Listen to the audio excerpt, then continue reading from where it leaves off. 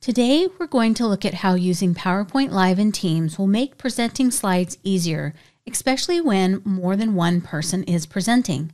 One of the biggest concerns I have heard when it comes to this feature is that by default, anyone in the meeting can take control of the slides. If you stick around to the end, I will also show you how to adjust the meeting options to specify who can present the slides. In this video, I am going to play two roles. First, I'm going to be presenter Jessica, and then I'm going to hand control of the presentation over to presenter Heather. When you are in the Teams web app, the toolbar with the share tray is not immediately visible. You will need to hover your mouse over the bottom of the screen, and then click the Open Share Tray icon, which is right next to the microphone icon. If you have been using PowerPoint in Teams, you may see some files under the words PowerPoint. If not, you will need to go to the right side of the screen and select Browse. And then you can upload a file from Teams and Channels, OneDrive, or from your computer. I am going to quickly grab a file from my computer. Teams will think about it for a second, and when the file is uploaded, you will see all of the details on what is called the presenter's stage. As presenter Jessica, I can see the first slide of my PowerPoint presentation.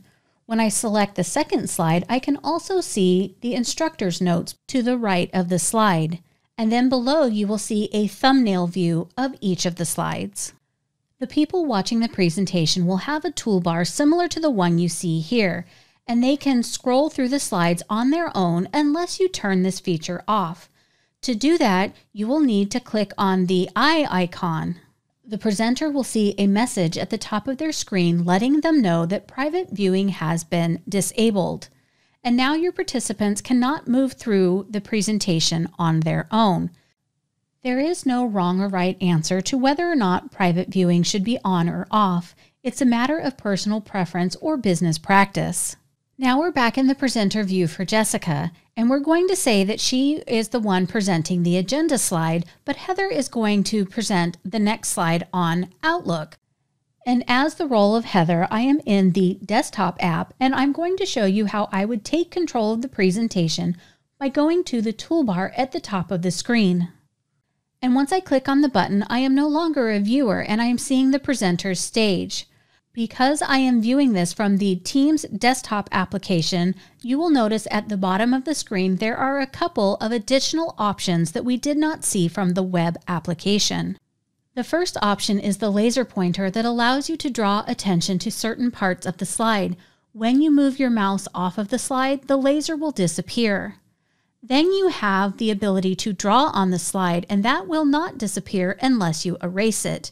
You can also use the highlighting tool. If you want to remove all marks, just use the eraser tool. The other option we have in the desktop app that we do not have in the web app is the grid view. When you click on grid view, you will see the thumbnails for all of the slides rather than just the few that can fit at the bottom of the screen. Presentations with a lot of slides might be easier to navigate in grid view. To get back to the traditional view, just click the X on the right-hand side of the screen.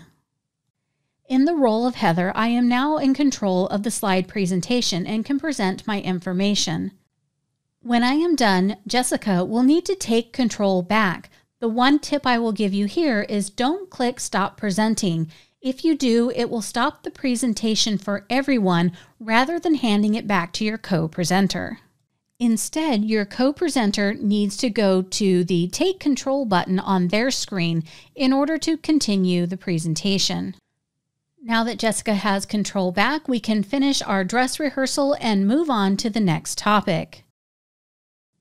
And that topic is how to use the meeting options to change the default settings that allow everyone in the meeting to take control of a presentation. I have gone back to the Teams calendar and opened the meeting details for my dress rehearsal, and now I'm going to click on Meeting Options. When the options open in a separate tab, we are going to adjust the Who Can Present settings. Click the drop-down arrow next to Everyone, and then you will have the option to choose Specific People or Only Me. If you choose Only Me, that means that only the organizer of the meeting will be able to present. If you need to have more than one person present, then you'll want to choose Specific People. A Choose Presenters option will appear on the screen, and you can search for the name of the person you want to be a co-presenter. In this example, Heather has created the meeting, but Jessica is going to be the presenter.